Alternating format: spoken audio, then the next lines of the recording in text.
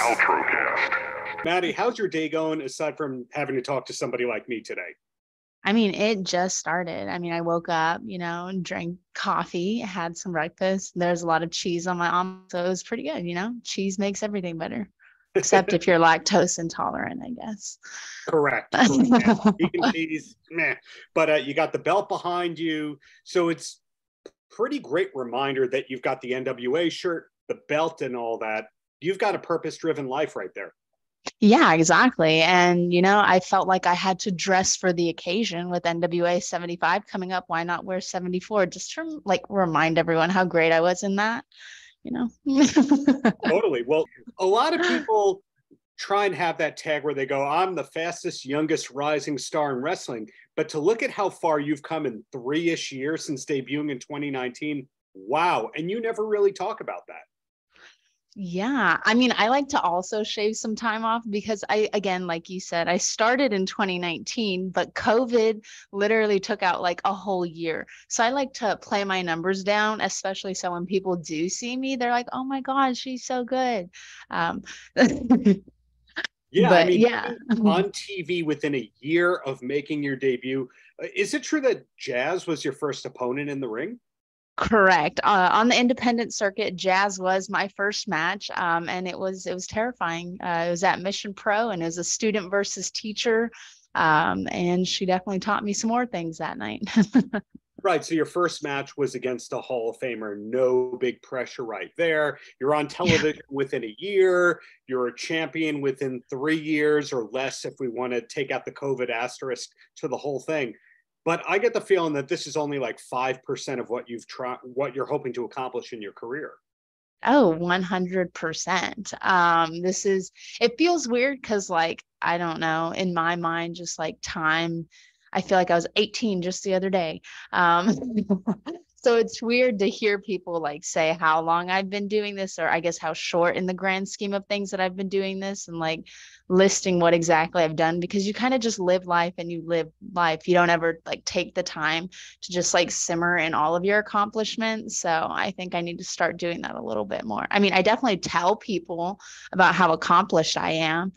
But I think sometimes I forget to simmer in it myself. So maybe I need to be a little bit more full of myself, is what it sounds like you're saying.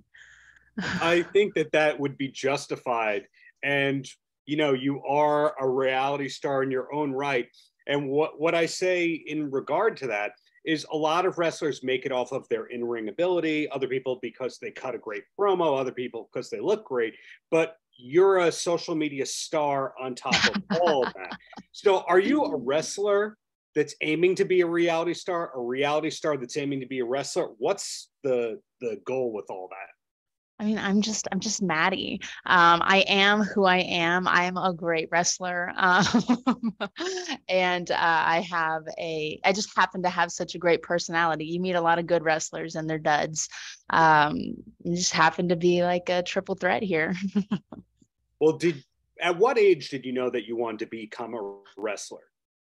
I actually didn't start looking into it. I don't know, you have people who, and you're a child, whatever. And some people watch this and they're like, I'm going to be a wrestler. And some people are like, I'm going to be a veterinarian. It just, to me, I never realized, when I watched these people, they were unattainable. They were superstars. So I didn't even know that was a thing.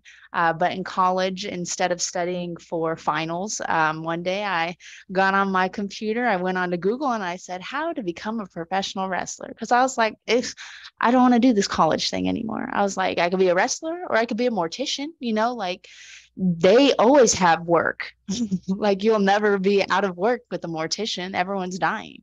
So I ended up finishing my biology degree. And then I ended up doing wrestling, not mortician school. Wow. Well, you're originally from Texas, or is that Wikipedia lying? No, I am born and raised Texan. It seems like there's more wrestling schools in Texas than anywhere. Maybe Florida is the only place with more. Yeah, everything is bigger in Texas, so is the wrestling scene. Bigger and better, I would say. And do you still get to call Texas home? The reason I ask this is because a lot of wrestlers go, hey, I'm pro, I'm living in Florida now. I am still living in Texas. I haven't, if I got a reason to move to Florida, I would, but just from my experience and what you hear when you travel and talk to people, Florida has a great wrestling scene, but the independent wrestling scene is not as open, I hear. But Gotcha. whereas like Texas, there's a ton of wrestling independent promotions that are good and good quality and are open. And open. So, what was your gateway into NWA? Because of the many talents I've spoken with from NWA, some people go, "Oh, I knew Billy from way back when," and other people go, "Oh, Aaron Stevens is a great dude." In your case, who or what was it that brought you into NWA? My talent. I'm just kidding.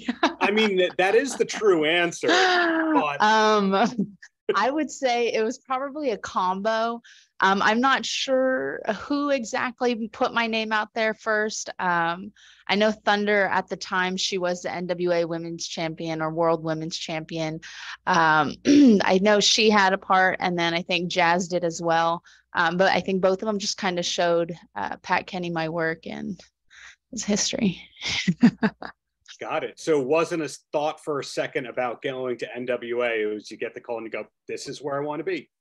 Yeah, and it kind of all came about around the pandemic-esque time, right around I was doing like the AEW Darks like every week, every other week, whatever it was at that time. And so it was like busy. And then those kind of started to slow down and NWA hit me up. Um, and I should have been there a lot sooner. But with my trials and tribulations on the indies, I ended up with a fractured nose. And so I was like, hey guys, would love to be there, but I can't breathe. So so that didn't happen as soon as it could have, but I'm glad that they were patient with me in my recovery and coming back in. So NWA 75, which you mentioned towards the beginning of our conversation, which again, the honor is mine. Thank you for your generous time here, Madi. What should we be expecting? Just a championship, retaining the title, and that's that? I mean, in a sense, because I feel like how many times do we have to go against Pretty Empowered? Like you can put them in any combination. They're literally like just copy and pasted like versions of each other. They all say the same thing. We're probably gonna look, I'll break it down. The bell's gonna ring, we're gonna get in there, and they're gonna be like, ew, it stinks, because that's the only thing they say. And they're like, wow, I'm really good at being mean. And it's gonna do the same thing. It's just repeating over and over and over. It's like you can put them in whatever combo. It's shit smells like shit. Sorry if I can't say that, but it's like you put it and change it up and like put different girls in, but shit's still shit. Like that's why y'all are together, you know? Shit attracts the flies or flies attract shit, whatever it is. It's what they are. Just so in a pretty pink bow. So after you win, they don't get a rematch? I don't know. I know the match that was just had with Missa and Ella, if they didn't win, they never got one. I don't know if that's the same stipulations, but I feel like it should. I feel like if you're wearing pink in anyone who wears pink can no longer get a match. So congratulations in advance on your victory. Thank you. The long reign. Are you hoping eventually to get singles gold, or does this success as a tag team wrestler lead you to want to be a long-term tag person? I mean, I think we definitely are. It's a niche, a tag team wrestling. I feel like it's not very focused on, so it would be cool to like be someone who could help elevate that. As of right now, I think I'm going to try and stay on Camille's good side, but once she starts getting worn down, you know, I'll let the other people think they have a shot at her, but I'll sneak in there at some point. Yeah, between you and me, I think she's held the title for way too long now. I mean, she's just that good, I guess, but she'll get tired. She's doing movies and stuff now. Yeah. She'll get real tired.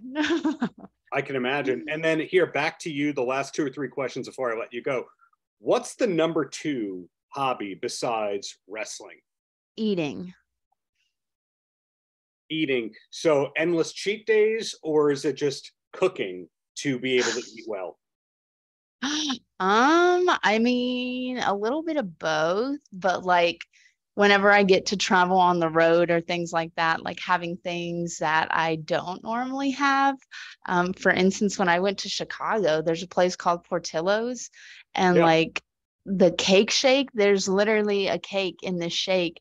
And the only reason I knew about that was because I, again, love to eat. And so every once in a while, when you're like in a hotel and there's like nothing to watch, you go on the Food Network and or that Diners, Drive-ins, or whatever with Guy Fieri.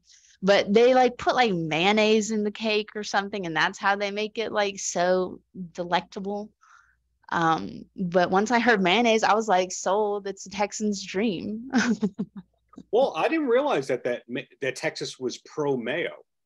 Mayonnaise, butter, anything that can clog our arteries, and just really give us that oomph. Okay. Question number 2 of 3 here.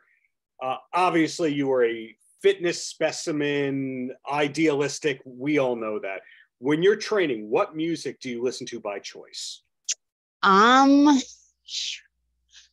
like to Smashing listen. Pumpkins and Swan, or no Pumpkins and no Swan? No further question. No, I'm kidding. What music do you actually listen to by choice? By choice. Typically I like to listen to anything that like I can sing along to. I know like a lot of people like to listen to like rap or like rock or something that gets the beat up. But like I just like to, you could listen to some Backstreet Boys and be like, Last question before I let you go. Besides watching NWA Power every week and seeing our Yeah, tag team I do that. Yeah. what's the second best show on television these days? What should we be watching besides you on NWA Power and NWA 75, etc.? Oh, Heels. I like that show. Do you have friends on Heels? I've seen the second season, so it's not spoiling anything for me. But do you have friends on this current season? I mean, even I would like to think they're my friends. I definitely do know people who have gotten the opportunity to work on that, so that's cool. And my gel is only like slightly a lot, but Season 3, and that was a trick question because I've spotted Aaron Stevens in the background in a couple of But the bottom line is this, Madi: keep up all the greatness. It's very exciting to see your ascent, and that this is only a small percentage of what's to come. So keep it up, and looking forward. thank you. It is only half of it. I guess a quarter, as you said, actually, a quarter. Paltrocast.